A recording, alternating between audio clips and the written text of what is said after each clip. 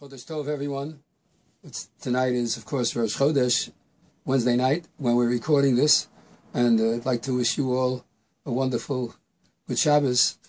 Of course, I will not be in the shul this Shabbos because of the simcha that we have in our family. And I wish you all that you have an opportunity to celebrate smachot in your family and that we join together only for good things.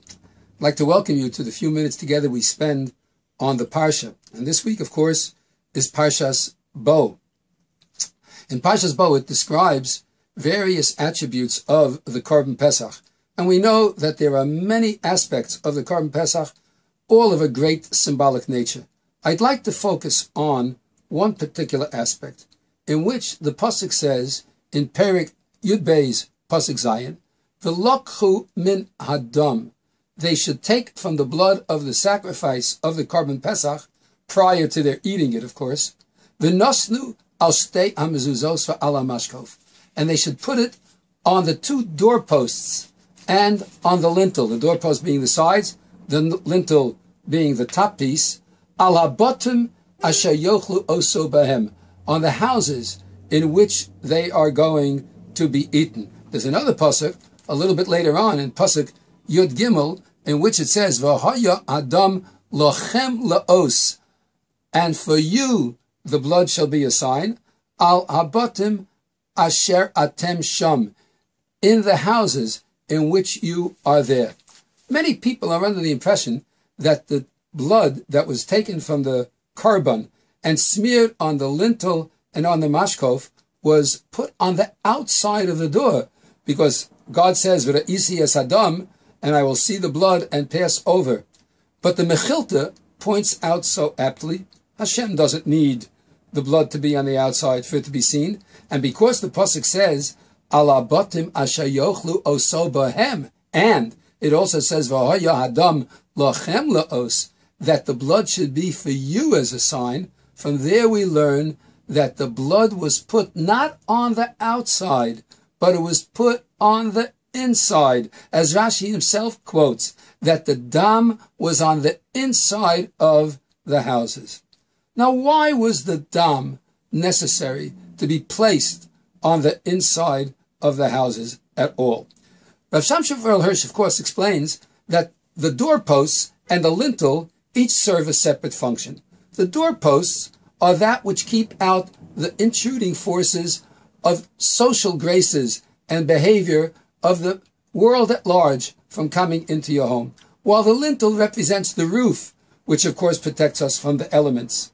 We know that even if one has a roof over his head, one is not protected from the elements if Hashem does not protect from the elements. So by putting the doorpost on the lintel, we're demonstrating that it's not the lintel, but really God himself who protects our homes. And when we put the blood on the mashkov on each side, what we're saying is the blood which represents our relationship with Hashem as we are now free, that relationship is what is going to protect us from the intrusion through the walls and doors of our homes of unwanted outside elements. The point that the Torah is telling us is that the dam, the blood, the expenditure, the life of the Jewish people is followed and held on the inside of the house. Yes, we go to shul, and yes, we daven with a minyan, but the real Yiddishkeit, the real Jewish observance, is the observance that we have within the home, our lifeblood, the daily living between husband and wife, between parents and children, between children and each other, and between intergenerational families. All of it, the family, is the crucible and the unit by which the Jewish people are built. You know, we're living in a great age of technology, and technology is, for some people, an idol in and of itself. They worship the technology. There's been a lot of talk in the Jewish community about how we should be dealing with technology. There are extreme elements that say all technology should be banned. There are other extreme elements that say there should be no holds barred on technology.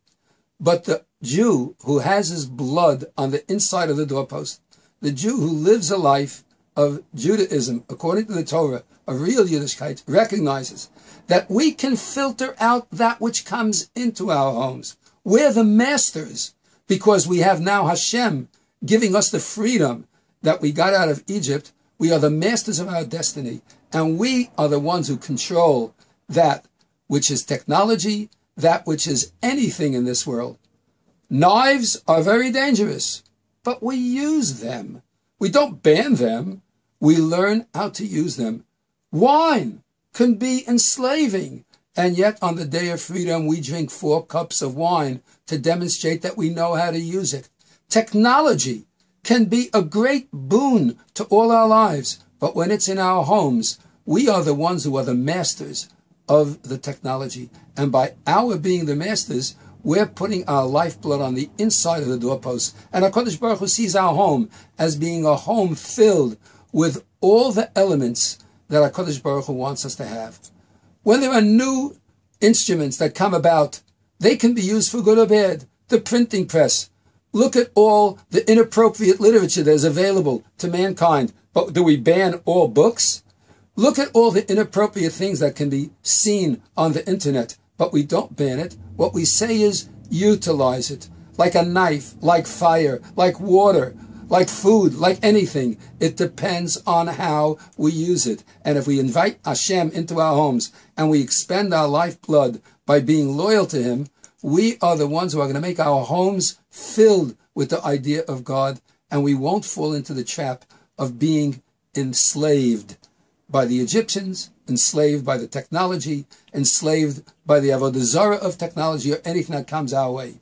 We are our own masters because we have been given the freedom, and the Pesach Korban symbolizes that as we put our lifeblood on the inside of our homes, both on the mashkov, on the top, and on the mezuzos, on the side, because we have a home that is predicated and dedicated to the ideals of the Torah. Hashem should give us the opportunity that as we come to this Chodesh Shvat, and we're about to celebrate the new year of the trees, and we're about to participate in so many wonderful upcoming things as spring begins to feel itself, make itself felt in Eretz Yisrael, we should see the flowering out of the freedom of Klal Yisrael as they learn and utilize all that comes into their homes. Have a wonderful Shabbos.